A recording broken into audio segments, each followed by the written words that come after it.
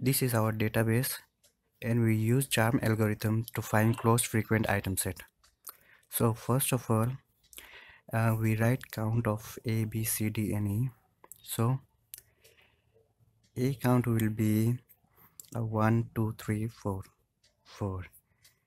B will be 1, 2, 3, 4, 5, 6. C will be 1, 2, 3, 4. D will be 1, 2, 3, 4. E will be 1, 2, 3, 4, 5, right? And we write A, B, C, D in increase in order.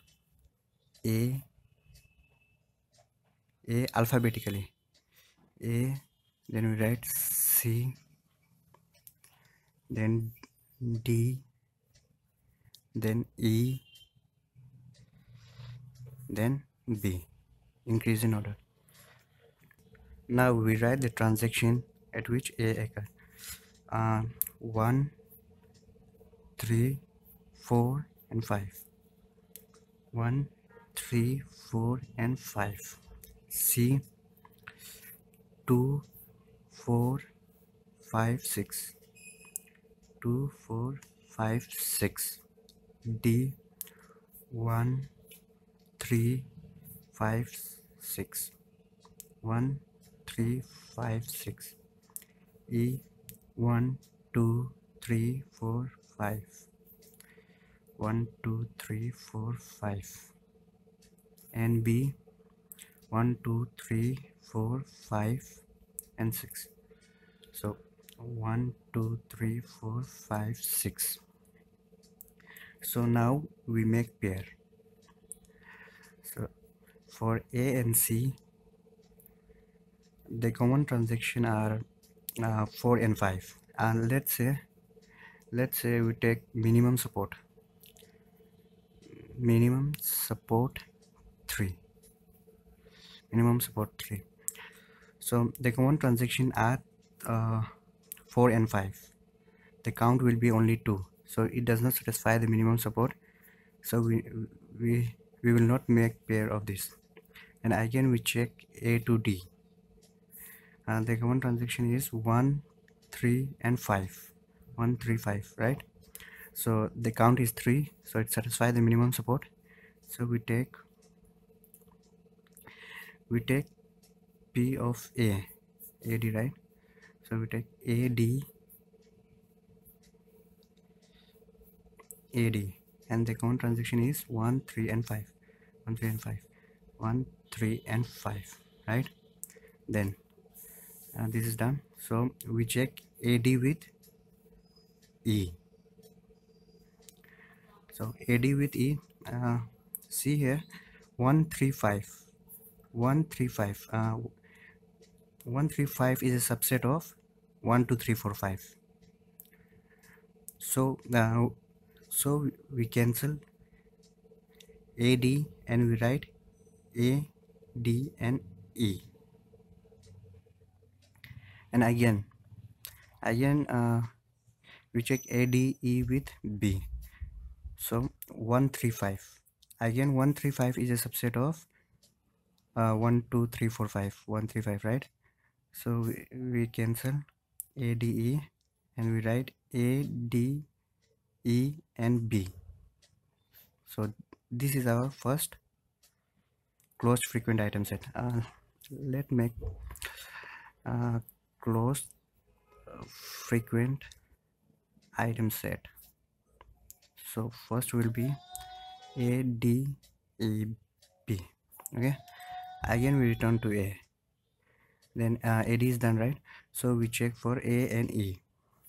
1, 3, 4, 5. Again 1, 3, 4, 5 is a subset of 1, 2, 3, 4, 5, right? We can replace A with A and E. Again we check AE with B. So 1, 3, 4, 5, and again 1, 3, 4, 5 is a subset of this. So we replace AE with AEB. So this is our second closed frequent item set, AEB. Okay, so A is done. Now we check for C. So for C and D, the common element are 5 and 6. The count is only 2, so it does not satisfy the minimum support, so we will not take it. And we check for C and E. The common element are 2, 4 and 5, right? So 2, 4 and 5, the count will be 3, and minimum support is 3, so satisfied. So we take PC. So CE common element are 2, 4 and 5, so we write 2, 4 and 5. And again this is done, so we check CE with B. So see here, 2, 4, 5 is subset of 1, 2, 3, 4, 5, right? 2, 4, 5, so it's a subset. This is a subset of this, so we replace CE with CEB. This is our next closed frequent item set, so we write it CEB. Okay. Again we return to C. So CE is done, right? So we check with C and B. So see here, 2, 4, 5, 6, 2, 4, 5, 6. This is a subset of this, so we replace C with CB. So this is our next closed frequent item set, CB. Then we check for, so C is done, then we check for D. So for D and E, the common element are 1, 3 and 5, right? 1, 3, 5. So we take P of D. DE 1, 3 and 5. So E is done, so we check DE with B. So 1, 3, 5 is a subset of this, so we replace DE with DEB. So this will be our next closed frequent item set. So we return to D and we check D with B. So this is a subset of this, so we replace D with DB. DB will be our next closed frequent item set, DB.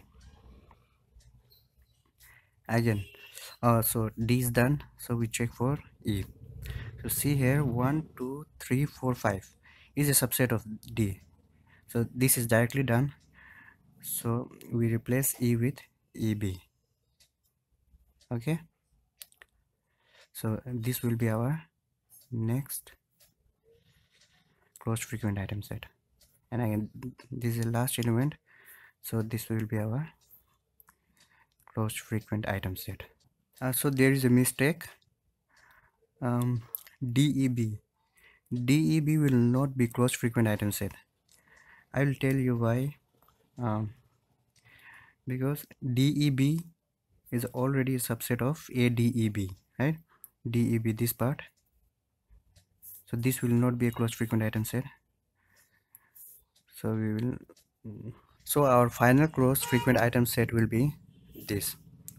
So see here, we write PA, PC and PD because we don't have subset, right?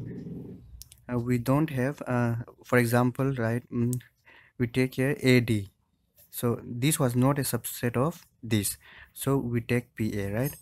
So similarly for PC and PD.